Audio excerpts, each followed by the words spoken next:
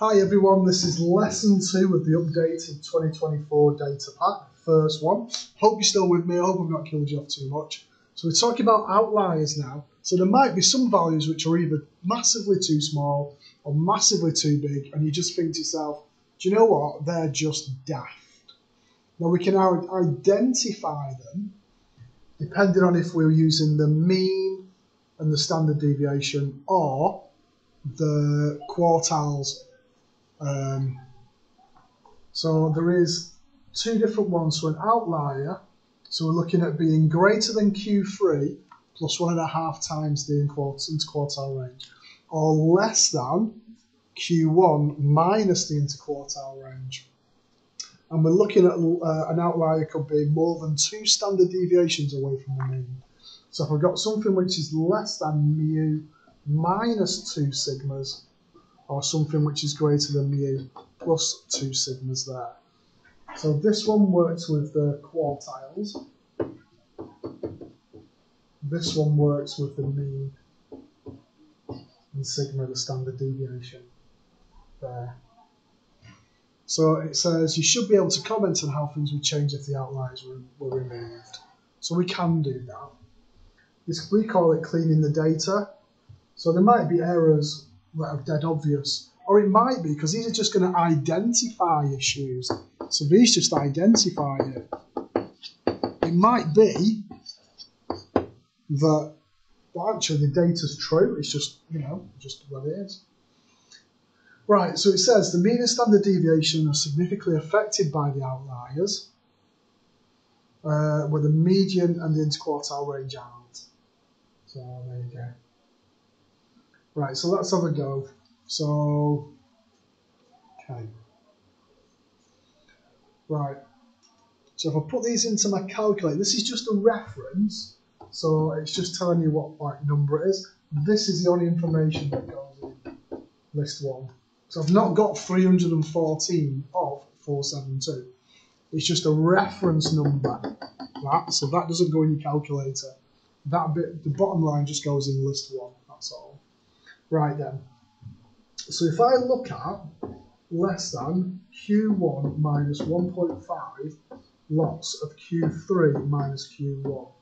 Now if you put them in your calculator, and I'm sure you dutifully have, you will have 127 for the lower quartile and 192 for the upper quartile. Maybe I should have wrote that at the side here somewhere. But Q1 is 127 and Q3 is 192. So that's what the completed pack got anyway, and I'm just being sneaky for speed and just copying. So if it's less than 29.5, there's a possibility that it's an outlier. Or I'm looking at greater than Q3 plus 1.5 lots of Q3 minus Q1. So greater than 192 plus 1.5 lots of 192 minus 127. So anything which is greater than 289.5 there. So we've got in ours, are there any outliers? So if you look, there are no numbers below the 29.5, but we have got 314. So 314 is an outlier, as 314 is greater than 289.5. So that's kind of, oh no, don't do that, Dave. Put that back there, sorry. There. Let's try the other way now. So I want less than x bar minus 2 lots of sigmas. So that will be less than, so I've got, from my calculator, I got x bar out to be 160.25 and sigma out as 66.06. I tell a lie, I didn't, the completed pack did.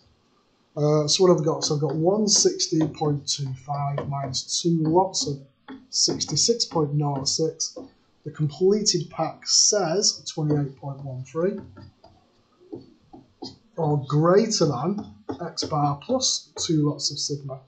So greater than 160.25 plus 2 lots of 66.06. So greater than 292.37. So once again, 314 is an outlier. There. So there's a possible issue with the 314 on both different ways. Right, let's have a look at the next page. Are you okay with that? Oh, yeah. Get your answer back, are you? Right, let's have a look at question 2 then. So we're on nearly 6 minutes. As soon as I've done this question, I'll have to finish there. So outliers define more than 2 standard means, so it could be 15 students, blah, blah, blah. There, right, okay. So you put them in your calculator, and it gives you more than one mode. I need to pause this and put it on, don't I? Let me pause it, I'll put the numbers. Right, everyone, right, so if I just do the 1 there on this and go down, there's my lower quartile, medium, and upper quartile. Well, look, it gives me different modes here, 36, 39, and 40. It gives me as a mode. So there's more than one mode on that question. Oops. So my mode is 36, 39, and 40. It gives the median as 39. It gave the mean as 36.7 and sigma as 7.33.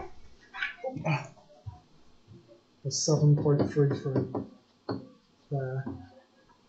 So one outlier. So if I check, if I cheat and I look at less than x bar minus 2 sigmas, if I put those numbers in, it gives me less than 22.04. Have I got any numbers less than 22.04?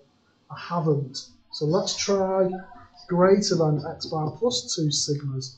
So if I put the numbers in the 36.7 and 7.33, that gives me greater than 51.36.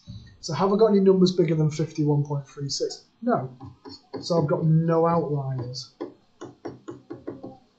So that's nice. Give one possible reason for removing an outlier. Oh no, hang on, I have got one lesson. Oh, look at that random 13 snuck away in there. Oh, you donkey. This is what happens when you're rushing at the end. Look, I've got like 13 as an outlier. There. So C says, give one possible reason for removing it and one for not removing it. So a reason for removing it is that it's wrong. It might have been, should be 31 maybe, got the numbers the wrong way around. And one possibility for not removing it is it's an actual correct data. That makes sense? So if we remove it, if we remove the D, what's it going to do?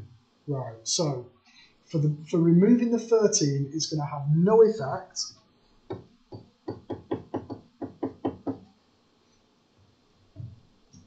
on the mode. But the median, if you think that 13 was lower down, so it's going to kind of shunt the numbers around a little bit. And if you kind of follow what happens, so removing the 13 shunts the number one further along to the right in your number list, so that'll increase it. For the mean, it should also increase it. Mean, increase. Think about the standard deviation. As a rough guess on the range, it was going from 13 up to it, but now it isn't going from 13, it's going from about 32. So your kind of massive spread is much smaller. So your standard deviation will decrease. Because instead of going between 13 and 40 odd, whatever it is, it's now going from 32. So I'm going to have to stop there. I hope that's all right. I'll see you later.